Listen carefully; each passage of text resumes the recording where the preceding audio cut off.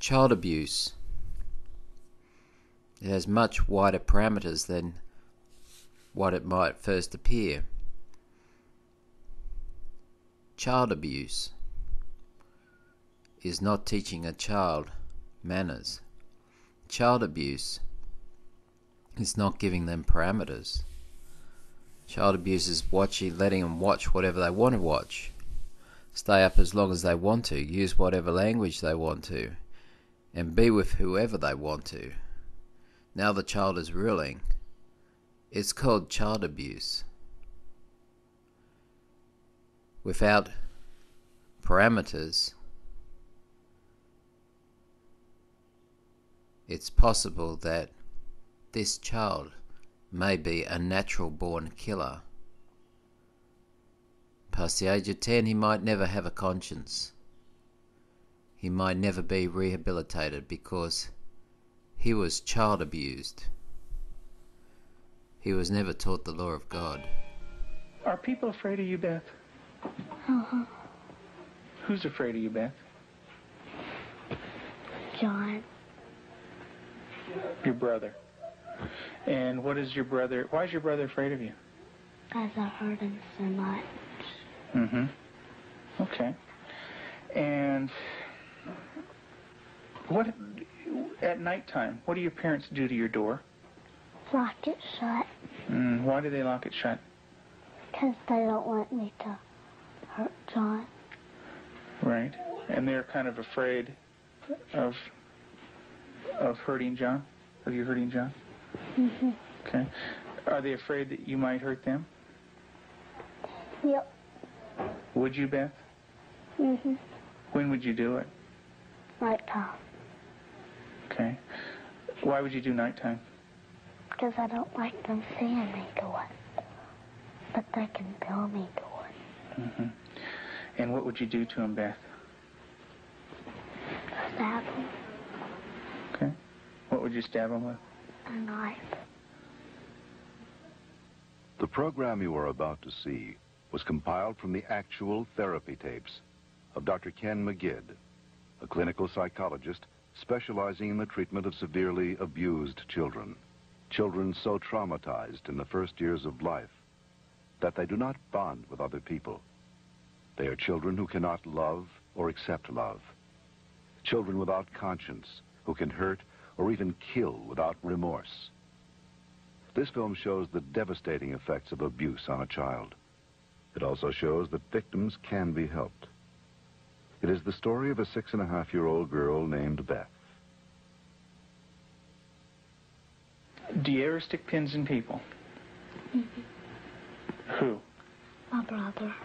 Okay. Do you do it a little bit or a lot? A lot. Okay. And what are you trying to do to your brother?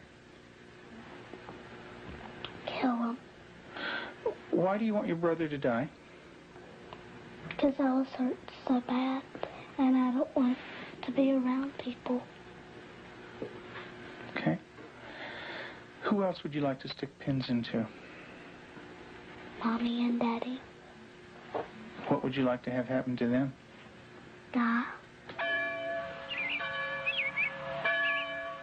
Jesus couldn't have lived to save Israel, yet he chose to die to save the world. Tim is the minister of a small Methodist church in the South. He and his wife Julie have been married for 12 years. Jesus didn't say Unable to have children of their own, they decided to adopt. In February of 1984, they received a call from the Department of Social Services telling them they had 2 children available for adoption. They were told that Beth, 19 months old, and her brother Jonathan, 7 months old, were normal and healthy. We did not need children to make our lives complete. We felt secure in ourselves and secure in our relationship, but we wanted to share that with somebody else, and we felt like we had a lot to pass on to a child, and that was what we really wanted to do. And when the phone call came, it was like, at last it's here. And it seemed like a miracle. It had happened so quick. We'd heard of couples having to wait 5, 10 years on a child, and here we had 2 young children. It was like the answer to our dream. Their dream became a nightmare when they realized that Beth and Jonathan had severe emotional problems. We had the kids with us, Beth and her younger brother John, for probably a couple of months until we began to learn something about their background and their past. And when we learned it, some things seemed to fall in place about her behavior and John's behavior. From several sources, we discovered that they didn't have enough food to eat. That perhaps even Beth went all day maybe with just a box of Kick cereal. John himself was found in a bassinet with little patches of urine all over it and a dirty diaper and a couple of bottles at his feet that had curdled milk, and the back of his head was completely flat. The front of his head had bulged out, and at 7 months he couldn't raise his head, couldn't roll over. He was just had no stimulation, and we think perhaps that had happened to Beth, and it wasn't very long until she began showing some signs of perhaps even some abuse. There was a nightmare that she had, and the nightmare was about a man who was falling on her and hurting her with a part of himself. Tell me about your birth father. What was that nightmare like? When he touched my vaginas Okay. until it bled, hurt it a lot until it bled, and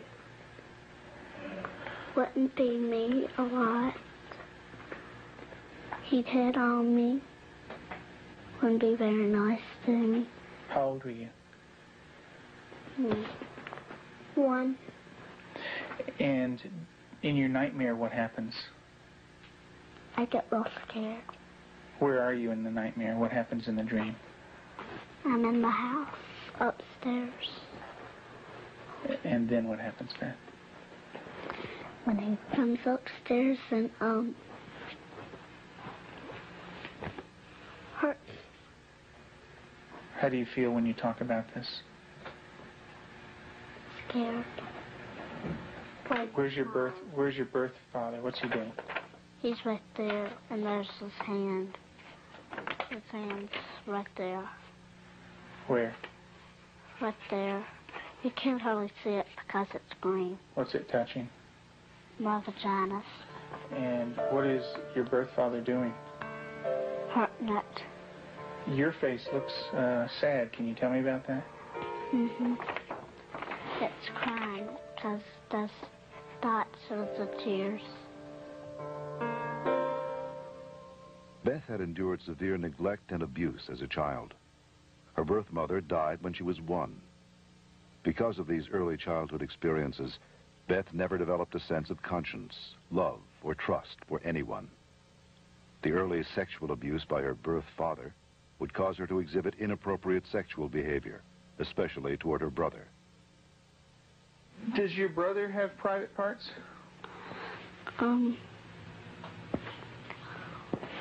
Yeah. Yeah? What is his private parts? Penis and butt.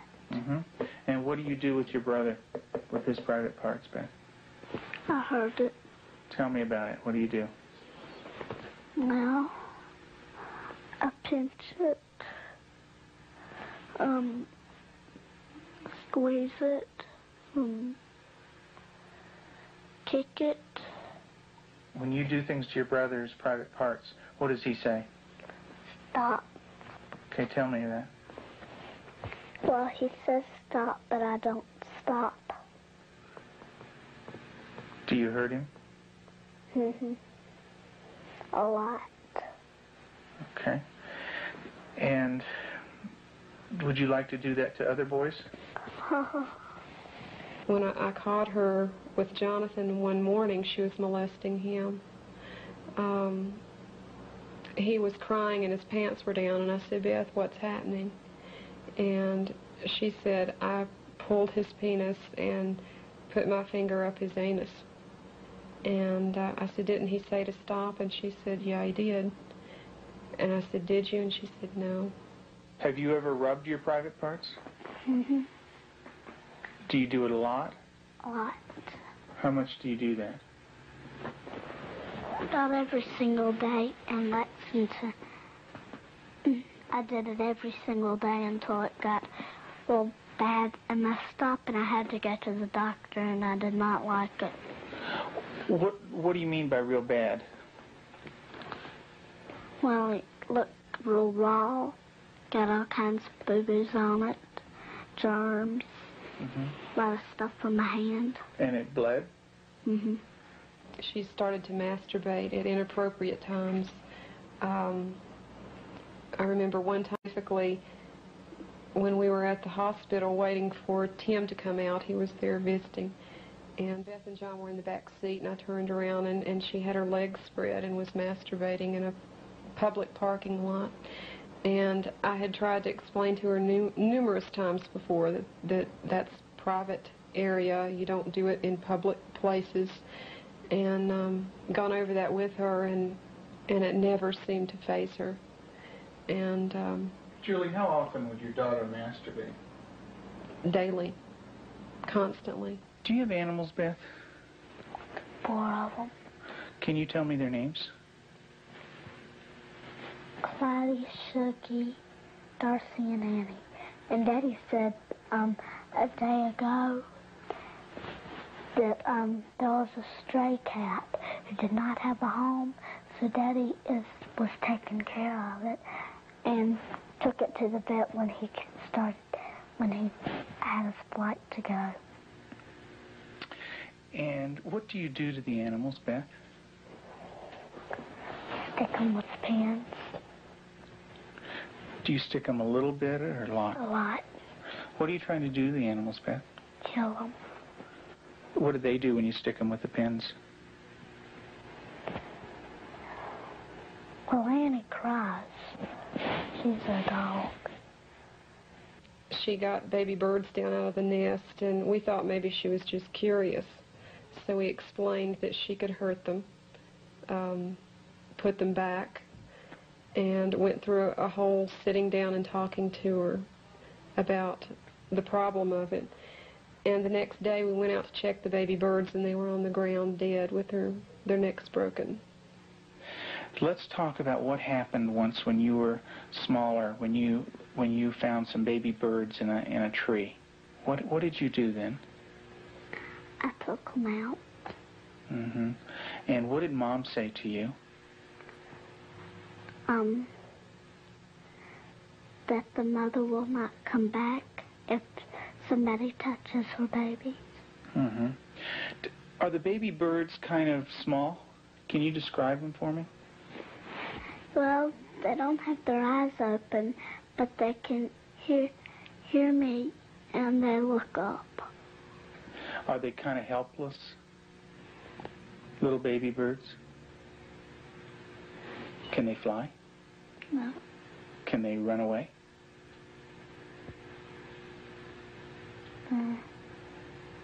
Yes. They can? Are they easy to catch or hard to catch? Hard. Yeah. Well, it's hard to remember. With the baby birds, what did you do? Took them out of the tree. And what did you do with them? Played around too rough.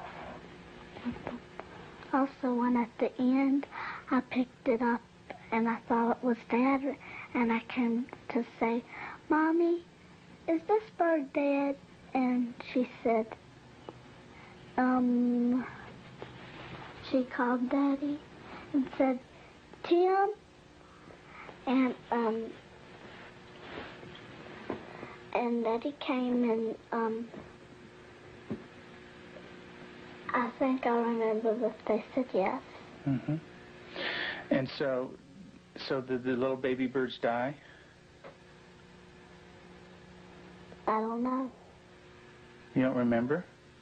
I just remember that I remember that Mommy and Daddy saying the last bird we got was dead. Mm-hmm. Do you know what Mom said to me? She said that all of them were dead. Did you squeeze them? Did Baby Beth squeeze them? You're doing a good job, honey. Go ahead and tell me what happened.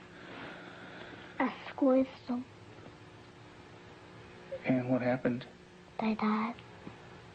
But this kind of aggression at our animals and even at our brother Jonathan was beginning to grow to such an excess that our life was miserable at home. John would cry in the mornings and say his stomach hurt. For the longest time, we thought maybe this child has some problem with his intestinal area, or maybe he has allergies, and so we tried to get all that checked out. Come to find out, Beth was coming out of her room and hitting him in the stomach. And so, as a last resort, just to protect him, we had to tie our door shut. So I guess for the last 3 or 4 months now, we've had to tie her in at night, sort of barricade her. The repercussions of Beth's tragic childhood led to uncontrollable rage. Despite the love and nurturing of her adoptive parents, she took this rage out on herself, on her brother, and on them. Her acts of violence became more and more cruel and frightening. Well, I noticed several, like paring knives in the kitchen, missing. And my first thought was Beth. And I felt a little guilty about it at first. I thought, nah. But I really didn't even mention it to her. They had been gone several weeks. She was sitting at the table drawing and mentioned to me, "What do those knives look like that are gone, Mom?" And I said, "What knives, Beth?" And she said, "Weren't they kind of silver and about this big?" And I knew then, and then this little smile that's not a sweet smile, but a malicious type of smile. And I knew then, I thought, she's got them. Tell me about the knives. Where did you get them? From the drawer. And where else? Do you remember? Mm-hmm. Tell me about it. I got them from the dishwasher. What kind of knives?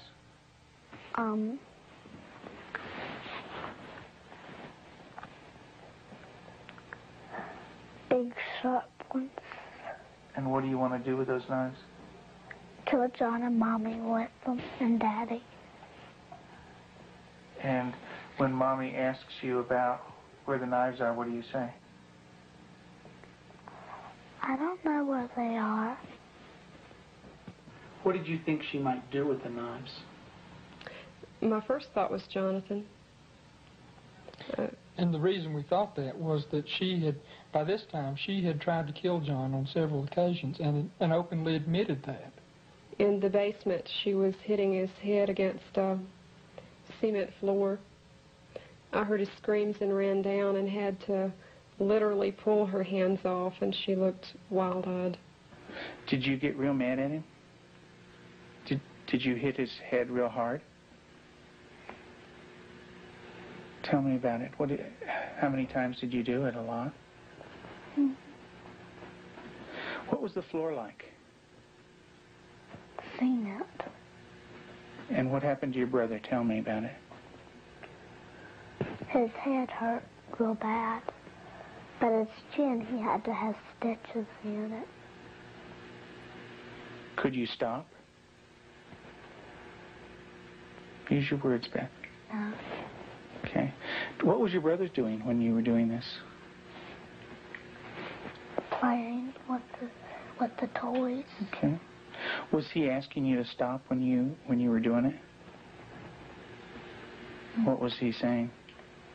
He said, "Beth, stop." And what did you do? I didn't stop. I just kept on hurting him. What were you thinking when you were doing that? Thinking of killing him. How did you stop? What made you stop? When I heard Peter walking across the kitchen. Mm-hmm. It made me stop because I thought Mommy and Daddy would come. Okay. Did Mommy come? What did she do? She sent me to my room. Okay.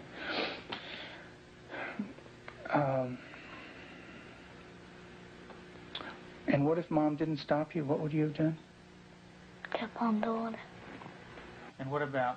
After evaluating the extent of Beth's psychological problems, Dr. McGidd felt that for the well-being of the family, Beth needed to be temporarily separated from them. In April of 1989, her parents brought her to a special home with an expert at raising children with early attachment disorders, especially children who are dangerous to themselves and others. I have children that have killed numerous times. Cold-blooded family members, neighbor children killed them. And they can do it. Makes my blood run cold just thinking about 9 years old. People don't think a 9-year-old is capable of cold-blooded murder, but they are. That attachment break does severe damage to the heart, the ability to care and the ability to love. If they don't care and they don't love, they're capable of anything. We're very strict about everything. Everything is completely monitored. We take complete control because a child who's unattached does not trust. And because they don't trust, they don't allow anybody to be boss of them. So we take complete control. They are not boss of anything. They have to ask to get a drink of water. They have to ask to go to the bathroom. They have to ask to leave our sight. Part of that is because we cannot trust them because of the damage that they've done before. Beth, would you like to say grace, please? Dear Heavenly Father, thank you for this good day and everybody doing good.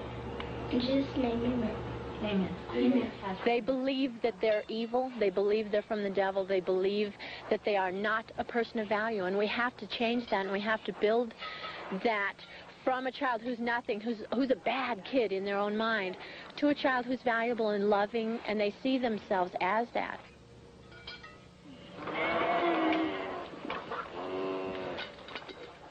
You don't have to bite this. When they do a chore well, we can say, you did a good job, you're a good worker.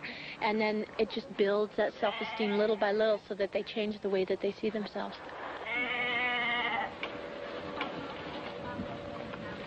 Several months into treatment in this controlled environment, Beth had made progress, and her therapist decided to loosen some of the controls.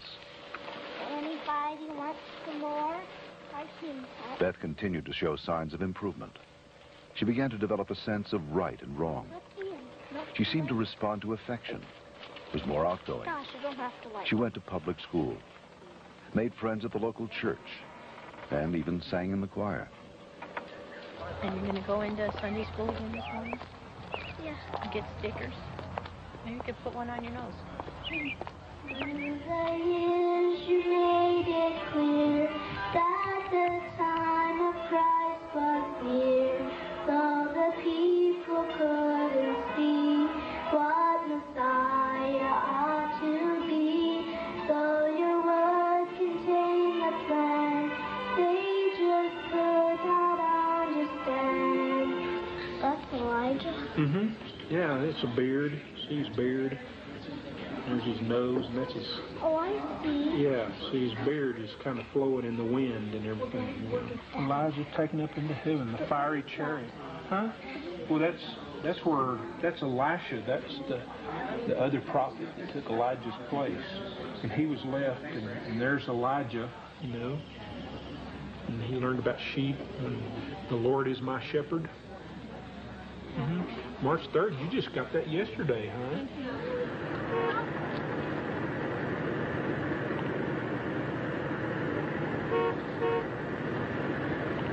In the beginning, we couldn't trust her with anything. She was locked up at night. We had alarms on the door at night so she wasn't sneaking around doing things with the other children.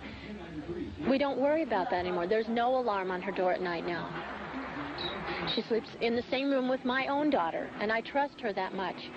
She brushes the dogs, and I trust her that much. Because she has earned that trust. She's learned it. She has a heart, and she has a love inside, and she feels bad when she does something now. In the past, because she didn't have a conscience, she didn't feel anything when she did something bad. There was just no feeling there. And now she does feel bad, and it shows in her face. I believe that Beth can make it. She's got a really bright mind. She's got a good heart now, which has done a lot of healing. She's got a really super set of parents. They're powerful, they're knowledgeable, they're motivated. She's done a lot of good work with you in therapy with Cannell and with myself, she wants to heal. And that's the number one key. And she wants to heal because she has a family that really cares about her. And she wants to be with them. Do you know where that anger came from? Because when my birth dad hurt me, I had it all inside, and I remembered it, and I started doing it. And what did that do when it was inside you? It made me want to hurt people really bad.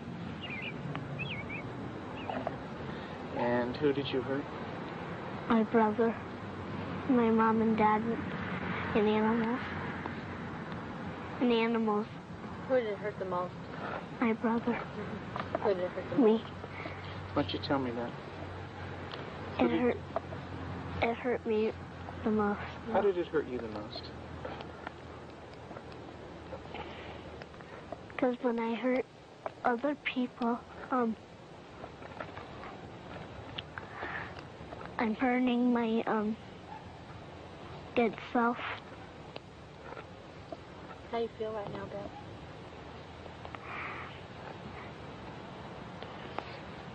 Bad. It's kind of tough to talk about, isn't it? Yeah. It is. So many important lessons in this little film clip, Child of Rage. This poor girl is taken from abuse without a conscience, given parameters, given affirmation. Now she knows who she is, that she belongs, and what is expected. Many people are dying for want of the gospel message. Children are dying for want of that gospel message, of who they are, what they're destined for, what they could be. They're actually children of the King, if only they knew it. There is a great want of the gospel to be given to children and to grown-ups alike.